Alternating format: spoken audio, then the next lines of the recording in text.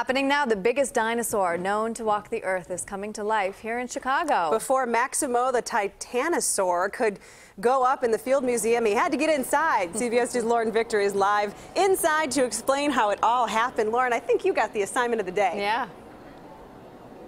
Oh, definitely. I'm very happy that I was given this report. So anyway, I want to tell you what's going on right now. Check this out. We are making some progress in here. This dino is going to be made out of 6 skeletons. It'll mostly be cats with about 4 real bones, but this was all just put up in the last hour.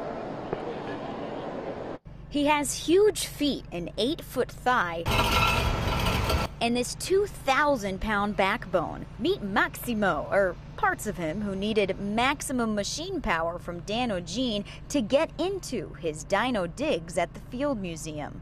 What's going through your mind when you have that piece in the air? Not much, just to keep it under control and pay attention to who's signaling me and telling me what to do. That coordinator is Dan Breams. Using a crane to get stuff up that entrance, we do it maybe every 2-3 years. The Dans didn't break a sweat or a bone. The 15-foot cast touched down safely on the museum's front steps in less than 4 minutes. We brought up a Viking ship, a whale, skull. I picked up a piece of Titanic at the Museum of Science and Industry.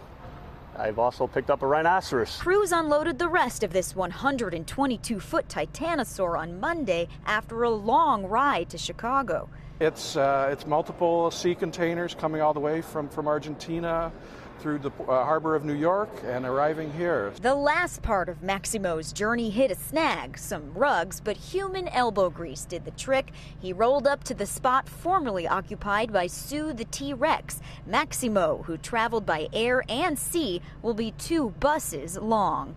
It's unimaginable that this animal walked around and found enough food to eat. All right, back out here live. No cranes needed here next week, but crews tell me the front doors will have to be taken off to fit in a new flying dinosaur in here. This whole exhibit officially opens in June, but it is open to the public now to come watch this construction take place. I'm Lauren Victor reporting live inside the Field Museum, CBS 2 News. Aaron and Marissa. I feel like if I was somebody working on that, I'd be like, don't drop anything.